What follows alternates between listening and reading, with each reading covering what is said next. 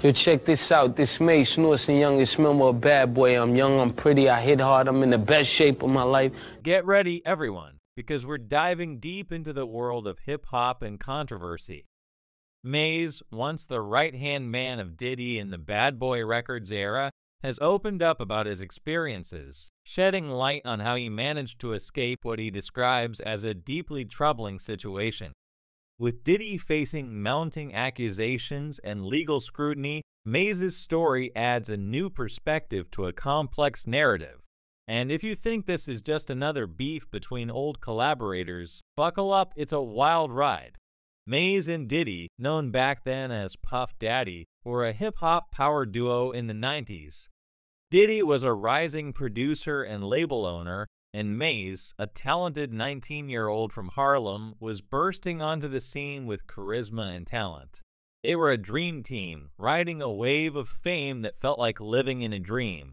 Their music, flashy style, and coordinated moves made them the dynamic duo, like Batman and Robin of the hip-hop world. But a lot has changed since then. Flash forward to 2024. And both Mase and Diddy have gone through personal and professional evolutions. Diddy's legacy faces challenges and controversies, while Mase has taken a completely different path. And it all started way back when Mase was just a young rapper hustling through the Harlem streets.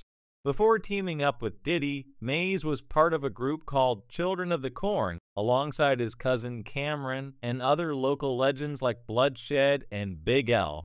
But in 1996, Mase's path changed forever when his twin sister, Stassin, introduced him to Cuda Love, who was Biggie Smalls' road manager. Seeing potential in Mase, Cuda took him to a rap convention in Atlanta, where Diddy and Jermaine Dupri were present. When Mase freestyled at the Hard Rock Cafe, he impressed Diddy so much that he offered him a contract on the spot. Mase soon signed with Bad Boy Records, and a legendary partnership was born. The label decided to drop Murder from Mase's stage name to make him more marketable, and it worked. Mase quickly became a sensation, with his easygoing personality, boyish smile, and dimples making him the quintessential ladies' man. His smooth raps and charming style made him one of hip-hop's brightest stars. But this was more than just a name change. Bad Boy Records revamped Mase's entire image and music. Gone were the gritty, street-oriented themes, replaced by a radio-friendly sound tailored for a mainstream audience. And that transformation catapulted Mase to stardom. As Diddy's right-hand man, Mase became an integral part of the Bad Boy brand. The duo coordinated their outfits and moves, creating an unmistakable vibe that dominated music videos and live performances. Their hit single, Can't Nobody Hold Me Down, topped the Billboard Hot 100 for 12 weeks, achieving 2 times platinum status. Mase even wrote the majority of Diddy's solo debut album, No Way Out*. After Biggie's death in 1997, Mase was thrust into the spotlight as the new face of Bad Boy Records, playing a key role in hits like Mo Money Mo Problems. In 1997, Mase released his debut album, Harlem World*, named after his roots and paying homage to the sacrifices of those who came before him. It was an instant success, debuting at No. 1 on the Billboard 200, selling over 270,000 copies in the first week, and eventually going 4 times platinum. With Harlem World*, Mase solidified his place as a hip-hop heavyweight, earning a Grammy nomination for Best Rap Album.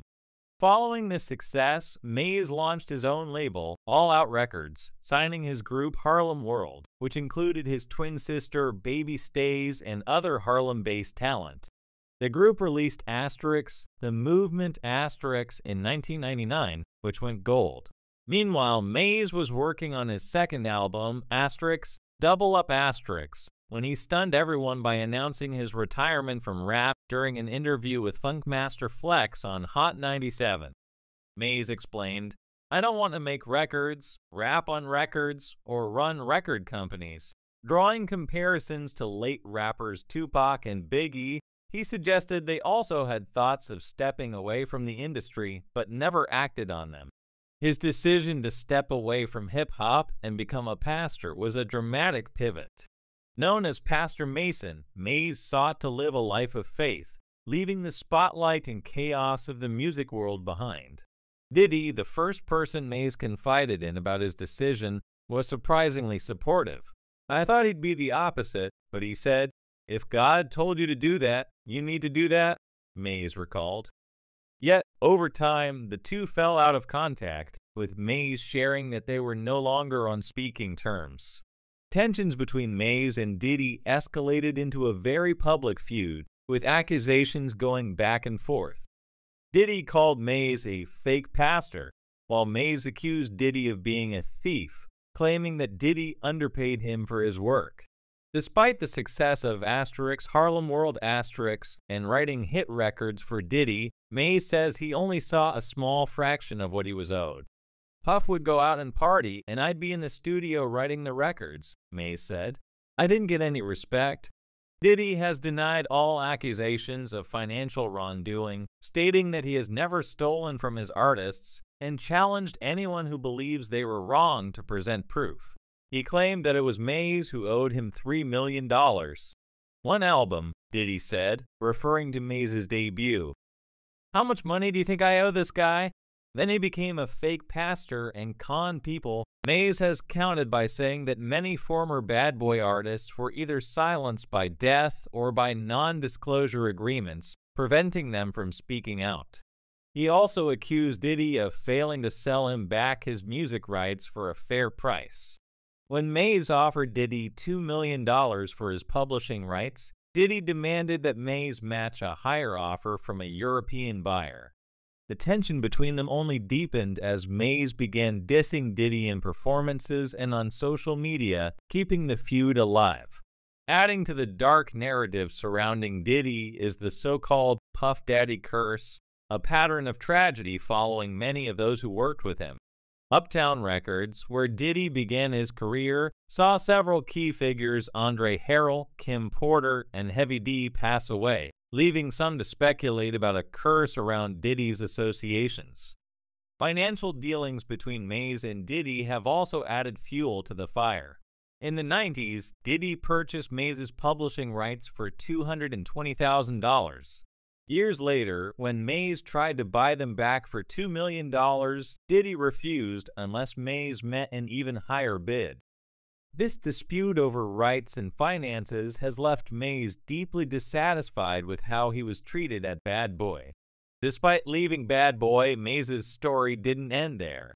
He tried to join G-Unit in 2005, but Diddy's $2 million release fee made the move impossible.